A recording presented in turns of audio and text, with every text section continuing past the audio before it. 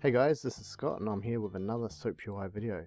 This is video number 3 and today we're going to be going through creating some basic Groovy scripting assertions.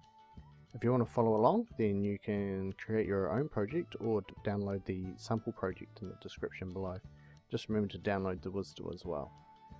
Once you've downloaded it, just go File, Import, navigate to where you've saved your projects. Open it up, you'll get this pop-up box complaining about the WSDL. So just under Actions, choose Select WSDL and navigate to where you've saved the WSDL, open and OK, and you should be good to go. So just like in previous videos, we want to run our mock, double click it, hit the little green triangle, and that'll give us something to run our test against. So we'll open up our test, and we've got Wonder Woman as the alias, and we'll send the request. So you might notice we've got a few more bits of details coming back now. We've got the real name, we've also got the first name, the last name, and the name of my neighbour. The reason I've extended that out is to highlight why you might want to use a script assertion instead of using a out-of-the-box contains assertion. So if we just go into our assertions, let's create a standard contains. And let's assume that my neighbour's name is actually Diana. So we send this request, we get back Barry as the neighbour's name, but of course our name is Diana, so we would fail this test. But as you can see, the assertion is actually passed, and that's because the value that it's looking for, Diana, is here and it's here. So as far as this assertion is concerned, it's a pass. So we want to drill that assertion down to specifically be looking at the neighbour's name and matching that up with Diana and not the whole response. So to do that, we're going to open up a script assertion. You can see it opens up with an empty box, and we're just going to extend that out so I've got a bit more room. I also want to be able to see the request. I'm just going to move that down a little bit. Okay, so this is where we're going to be entering our Groovy scripting. And let's start with telling it what we expect. So we've got to create a variable. Hopefully you have some programming knowledge where you can create variables and whatnot. So let's call this one the expected name, and it's going to equal Diana. Right, so that's what we're expecting in the response. Now we want to pull in that response, so we want to drill down to that one element. And what we can use to do this is different ways. You can use xquery and xpath, but we're going to use the XML slurper. The XML slurper will pull in that response into like an object, so then we can interact with it quite easily. So we're going to define the object. And this is a response equals new XML slurper, and open close bracket, pass text, open bracket, message exchange dot get response contents. I'll close bracket and close the bracket. If we wanted to get the request, we just change that response word to request. What we're going to do now is we're actually going to log the response just to show that we can see it. And logging for this, we're just going to use the log.info. So when we use the log.info, we're going to see the output in this little window below. So log.info, and then we're just going to log the response.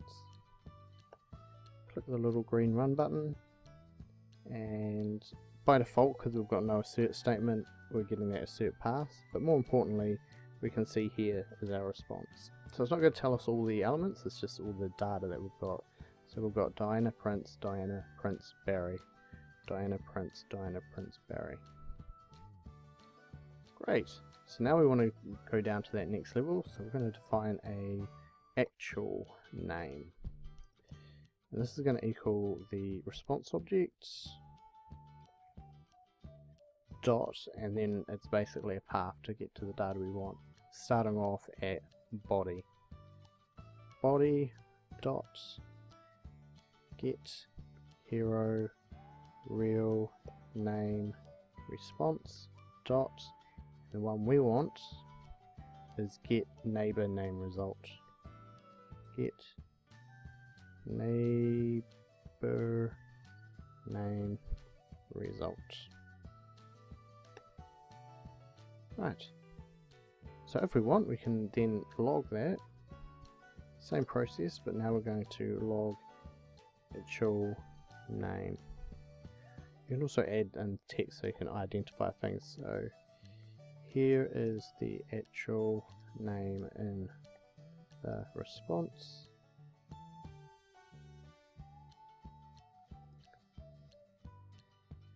Right, so when we run this, we should see the string. Here is the actual name in the response, and then the actual name. Here is the actual name in the response, Barry. Brilliant. So now we want to create our assertion. There's many different ways of doing assertion. You can do assert true, assert false, or an actual statement. So what we're going to do is go assert actual name equals, that's double equals, expected name. So we can leave it there, we can run it, and it's going to fail. It's got this kind of error thing which looks a little bit unclear. So we might add in a little fail statement. So we can add a text to output if the test fails. So we're going to go actual name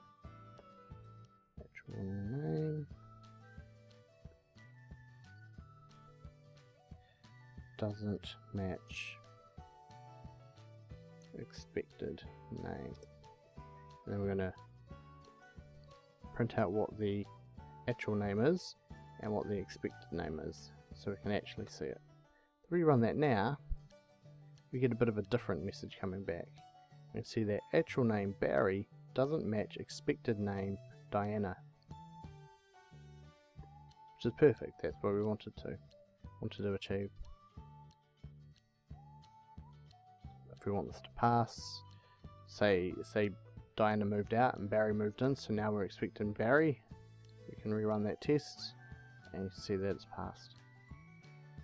Just before we finish that up, I will show you one or two more things. In this little script below, you can right click and click clear to wipe it out. Also right down the bottom you've got the script log, and I'll show you how that works. We'll just click OK on this assertion. We're going to run that. We should now see it's all passing. Go into the script log, just clear that out as well. Run the test. You can see that our log is being populated here. Also, if you run the test from a test step level, it'll produce it here.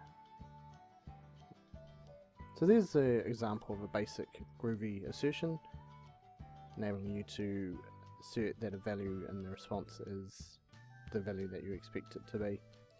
It's quite beneficial to learn more about Groovy. You definitely can start building out very powerful assertions. So that's all we've got time for in this video. I hope you liked it. Hit the like button, subscribe, and in the next video I might go through creating some actual logic inside the assertions. So see you in the next video.